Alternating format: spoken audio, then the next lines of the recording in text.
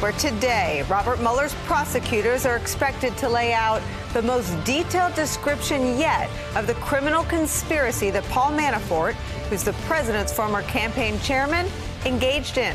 The scope of his crimes includes defrauding the U.S. government, covering up and lying about conversations with a Putin-aligned operative, tampering with witnesses, and misleading federal investigators after agreeing to cooperate. It's a breathtaking sweep of criminal conduct, one likely to result in Mr. Manafort spending the rest of his days in prison. But at the core, there remains unanswered questions. Why?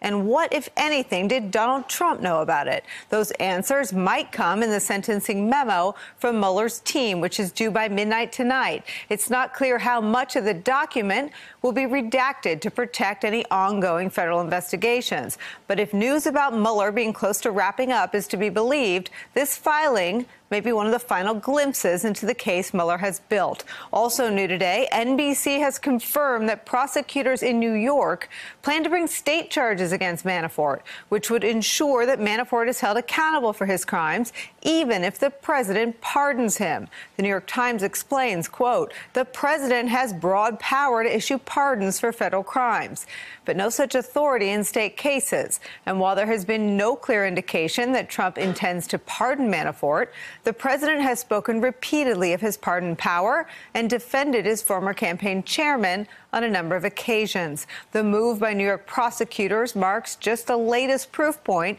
that the legal trouble for Trump world extends far beyond Mueller's reach. And that's where we start today with some of our favorite reporters and friends.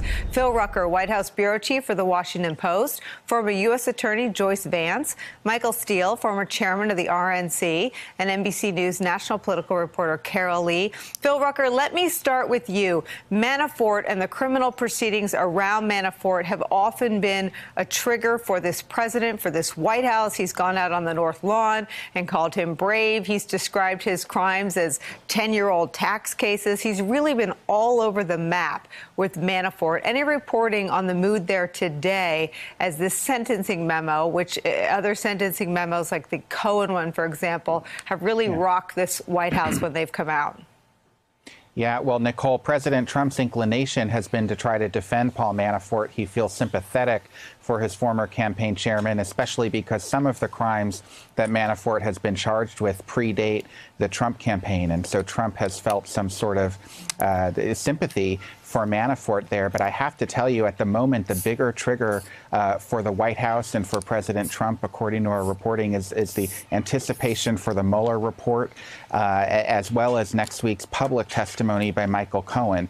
Now, White House officials will say publicly they're not concerned at all about Cohen's testimony, but that testimony promises to bring a lot of fireworks that could be very complicated for the president. And you can rest assured that the president is going to be paying close attention to it from 12 hours away on the time zone out in Vietnam, where he's going to be next week for that summit with Kim Jong-un. Phil Rucker, it's a great reminder, and you've covered these foreign trips where the president's attention is anywhere but where he is. He's trying to monitor cable news coverage back at home during some of these other flashpoints. But you've just painted a pretty stunning constellation of flashpoints. Cohen, his former fixer, will be on Capitol Hill before 3 committees. I believe at least one of those open. We know how the president feels about what he possesses in terms of knowledge about Trump's conduct. He called it an attack on the nation when his offices were raided. What sort of preparations? I mean, there's never much other than sending Rudy out to Fox News primetime, but what preparations are underway to deal with next week? Well, Nicole, if you just look at the calendar for next week, I'm going to be on that trip, by the way, in Vietnam with Trump. And in Vietnam time, he's going to have his first day of meetings scheduled so far with Kim Jong-un on Wednesday. Wednesday night in Vietnam is going to be the morning here in Washington when Cohen is testifying. So if Trump's going to be paying attention to that Cohen testimony, he's not going to get much sleep between his first night of meetings with Kim Jong-un and the second day of meetings with Kim Jong-un on Thursday. It could be quite a split-screen moment for this president with all the revelations that Cohen could potentially be making in his open testimony. Oh, Joyce, what could go wrong? A sleep-deprived president meeting one-on-one with no note-takers with the North Korean dictator. I hate to think about it. But, Joyce, take us through this Manafort sentencing document. And I referenced the Cohen sentencing memo because that was a watershed moment in terms of this White House's understanding of the potential legal exposure that the president had in the cases out of the Southern District of New York. Why are sentencing memos an opportunity to detail and sort of provide us, sort of the public, with more of a narrative explanation of the crimes, or in Manafort's case, the criminal conspiracy that Manafort's accused of, or now has been found guilty of? There's a very clear legal framework. The United States Code establishes a set of factors that a judge has to consider at sentencing.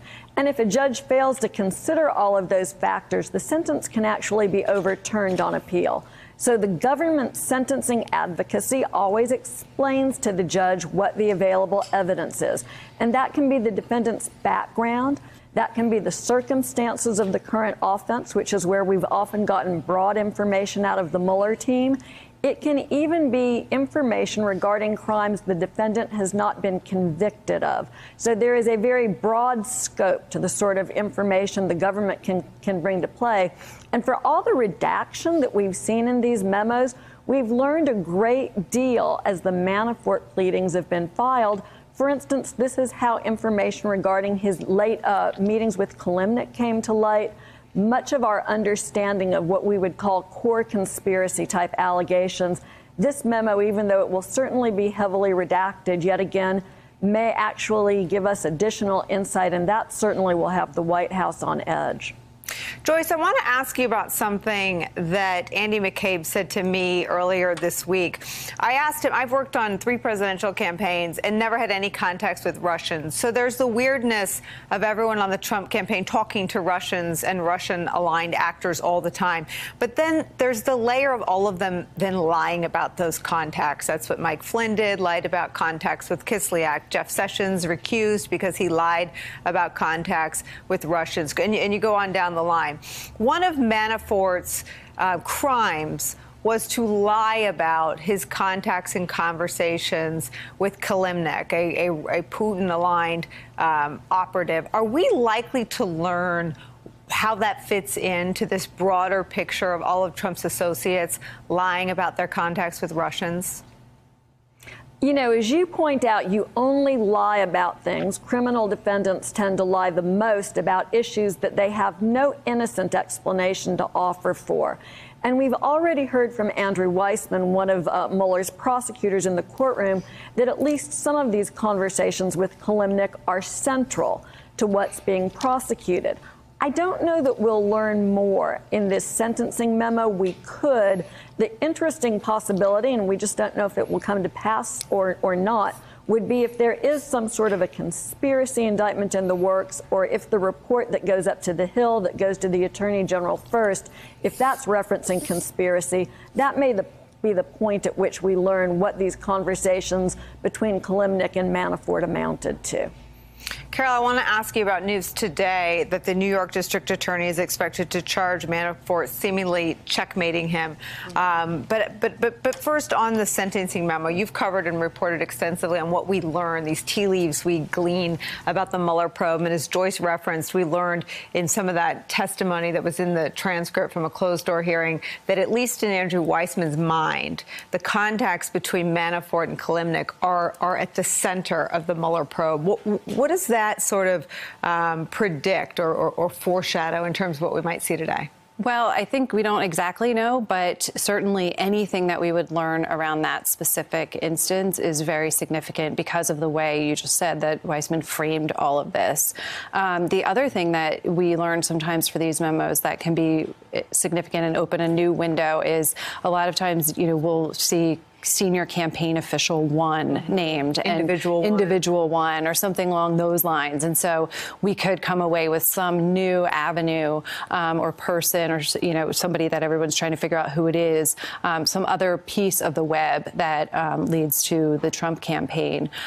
So, you know, the Kalimnik piece of this, though, is significant. You know, the other thing is the poll data, like what happened with that, you know. And what was it? And we what really was never it? got a lot of detail. And, right, exactly. And so that's something also that would be really interesting if we were to learn that. But right now we just have no idea what's going to be available. And what about the move from New York, state charges? It's really, that's a problem for Paul Manafort. Obviously, look, the president, you know, hasn't ruled out a pardon, but he's also shown that he's willing to use the pardon power in very unconventional ways, with Sheriff Arpaio, for instance, and others. And must appear on Fox News with fully dyed head of hair. Yes. And, you know, but it checkmates them. And New York has this double jeopardy law that's pretty intense and strong. And so what our understanding of things is that they would find ways to get around that, specifically by saying he violated state tax laws. That's one way that they could get after him. But, you know, it's another example of how Paul Manafort's legal troubles are, you know, now in several different spaces. It's kind of similar to Donald Trump's legal troubles. I want your thoughts on all of this, but I want to add this wrinkle that Phil Rucker put out there, this picture of a looming Mueller report, which will be the whole enchilada. Cohen back on Capitol Hill, a known trigger for Donald Trump. Cohen talking about covering up alleged sexual relationships that the president had. And Paul Manafort likely to learn more than we know yet in the sentencing memo due today. All of that is not good. All of that is problematic for a president who will be on foreign soil. And I think the one thing that a lot of folks inside the White House, particularly those in State Department, are sort of guarding against is the president going there, being distracted, as Phil noted, and basically giving away the store. I just kind of say, yeah, whatever, you know, okay, whatever. It's like watching the TV and say, yeah. I mean, it's that kind of moment that we have to be concerned about. That's one. But two. But wait, let's not gloss over that, because at the end of the day, whether Paul Manafort goes to jail for 30 years or 13, California won't get blown up. I mean, you raise a really serious point. Yeah. He's going to have an eyeball on the cable coverage of the Cohen testimony when nothing short of American national security is on the line in Vietnam. And to that point, the other side of that very gnarly coin is the fact that the president could then also do a deal, agree to something, just with all the faculties in place, knowing that it's going to be the central talk and communication out of the White House, and it'll be the wag the dog kind of moment coming out of Pyongyang. That is the biggest fear that people around the president already are afraid that he's going to go with North Korea and cut a really bad deal, and that he won't get a lot and he will give away a lot. The chances of that happening, did they read about the wall? Skyrocket. Right. They skyrocket if you have the president